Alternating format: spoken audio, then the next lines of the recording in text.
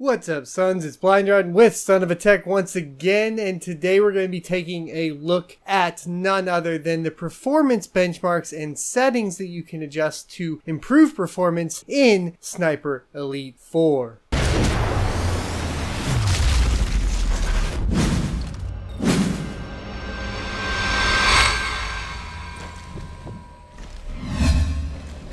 Whew, that was a close one.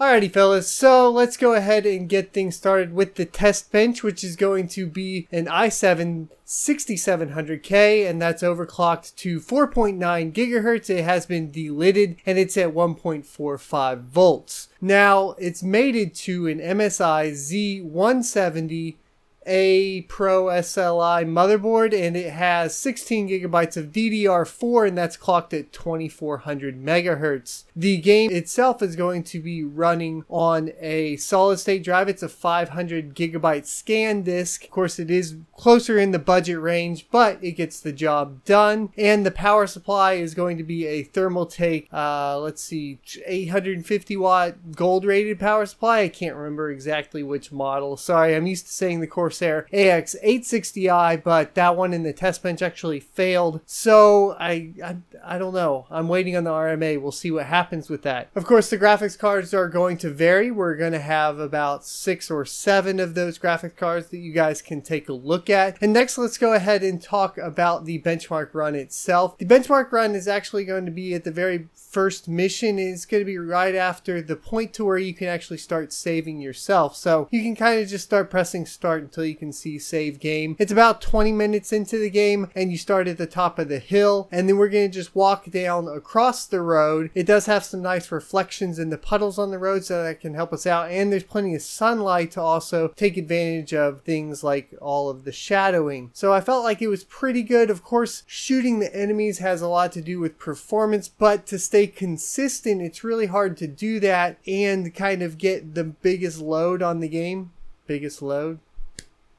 Alright, so basically you're going to walk across the road, then you're going to take a left, and then as you come down you'll see the ocean, and you'll pan to your right and look up at the kind of farmhouse that you're going to be told to kill an officer at. It's kind of the first like set point in this quasi semi open world setting that is Sniper Elite 4. Finally, let's get into settings. Essentially, for all the benchmarks that you're going to see here, we're going to be in 1080p at ultra settings, and we're going to have both DirectX 12 and async compute enabled. Now, the reason both async compute and DirectX 12 are enabled is not to give an advantage to AMD, as you guys will see here shortly, but it's more because on both AMD and Nvidia, DirectX 12 and async show performance gains, so there's no reason that you should not be using DirectX 12 or async at this point unless you're having some weird compatibility issues. But to delve deeper into the settings, as always, I have my settings performance here that we can go ahead and talk about. We're going to have the percent by change or percent change by setting in this chart here, and essentially what that means is that is the percent of FPS you can gain by adjusting these settings, i.e. turning them off or turning them on depending on this setting. Now, it's also going to be listed now, unlike before in the past, but I've kind of put them from greatest gain to least amount of gain in that order from top to bottom, so you guys can tell pretty quickly which ones you need to be taking a look at here.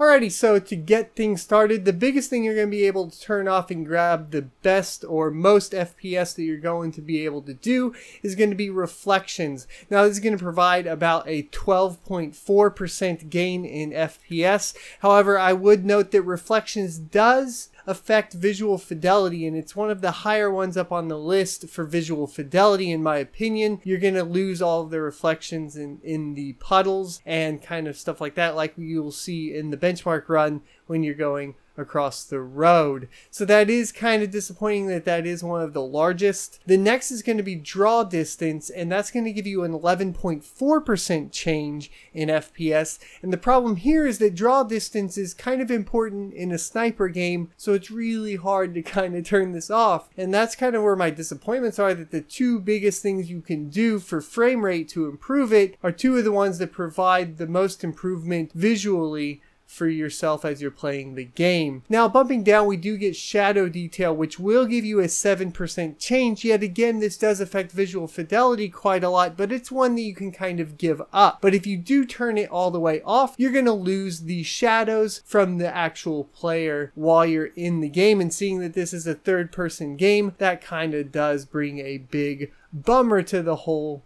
settings here. Now, another thing to note is that if you do turn it all the way off, it does still have the shadows from the trees and the environment, which I found interesting. Moving on, you can actually get a pretty good bump as well, about a 6% or 6.6% change, closer to that 7% with ambient occlusion. Now, I don't feel like it's something necessary, so I would probably start here if I'm trying to gain frame rate, but keep like the texture detail or game world detail up with things like shadow detail, draw distance, and reflections. With about 5% change, you can go ahead and turn down your anisotropic filtering, which I feel is something you can also pretty much get rid of and not really hurt the world detail, is what I'm going to call it here.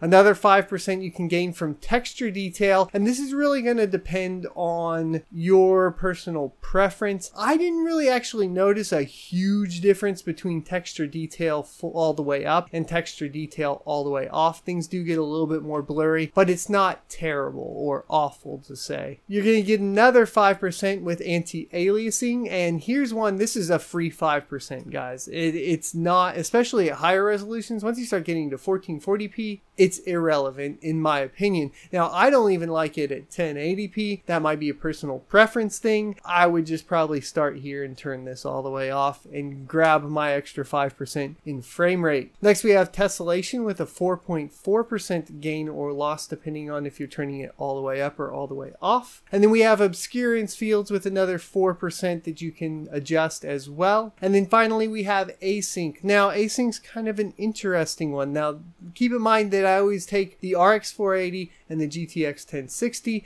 and then I grab the averages, but there's a pretty big disparity here, and you can actually get a little bit more on the AMD side with async, especially on your minimum frame rate. So it doesn't actually translate that well in the average frame rates, which these tests are based upon, because that's kind of the easiest way to get you guys some pretty decent, close to accurate numbers for adjusting your game settings on your end. Now, I just want you to keep in mind that it will help out. Finally, we have motion blur, which everybody typically in the PC gaming community turns off. Now, this is going to be helpful in situations where you're playing around that 30 FPS range, but if you're 60 and above, you're probably going to want to keep it off, and it really doesn't matter if you turn it on or off. It's up to you. It's not going to affect your frame rate at all. Now that we've drudged through all of the settings and what you can change to improve the frame rate for you, let's go ahead and talk about what graphics card or latest graphics card from the Pascal or Polaris line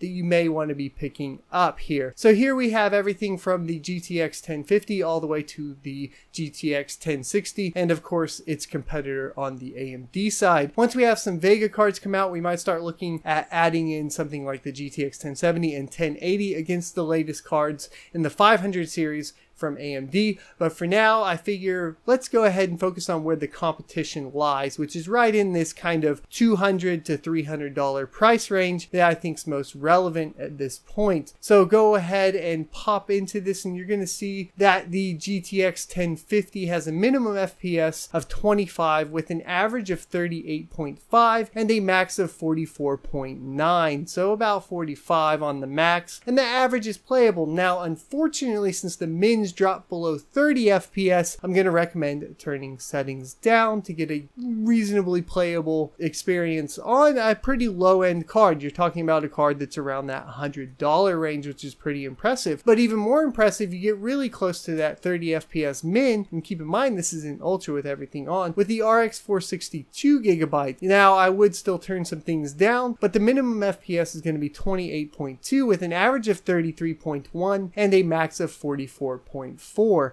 Pretty cool stuff. Now, if we're talking about bumping it up even further, we're going to have the GTX 1050 Ti. This is the dual trim from ASUS, and the minimum is going to be 29.4 with an average of 41.7 and a max of 49.5. Here's where I feel like you could probably turn motion blur on, and if you've been a console peasant in the past, you're probably going to be right at home with a 1050 Ti.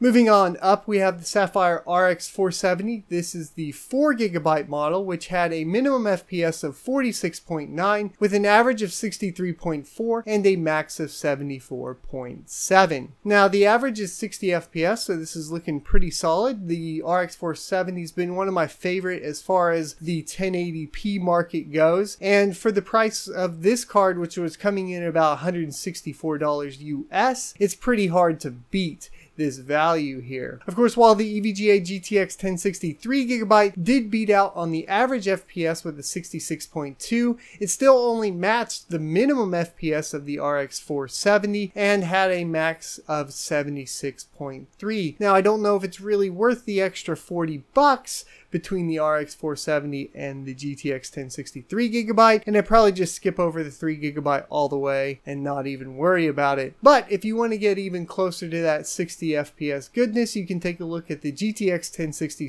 Super Clocked is the trim that we have here, with a minimum FPS of 54.3, an average of 75.6, and a max of 90.9. Finally, we have the RX 480 8GB Gaming X Edition, and it had a minimum FPS of 57.6 with an average of 76.4 and a max of 87. Now, obviously, to get a 60 FPS gameplay, smooth gameplay, and never drop below 60, we're going to have to adjust some 1080p settings. It's kind of a disappointment that we're not getting above that, but we are staying kind of at that ultra high fidelity, and it's a pretty late game. We could also see some performance improvements from them as time goes on with patches. I'm not even saying that this is not an optimized game though, because as you see, even on the low level, we're getting pretty good frame rates, and I'm happy with the performance of Sniper Elite 4 overall, and our gaps between the minimum and the max FPS are not atrocious, so we're seeing some pretty good optimization, and I think that it'll only improve as time goes on. Hope you guys enjoyed the video. Don't forget to like, comment, and subscribe down below. Let me know what you guys think about the Sniper Elite 4 performance review. See if there's anything you guys would like me to add or subtract from the next performance review. And if you guys want to get a real good opinion in or show off one of your current builds, go ahead and head on over to sonofatech.com, where we have our forums, and it's a pretty small community, so you will be seen and you will be heard and acknowledged. So we'd love to see you over there. Thanks for watching, and I'll see you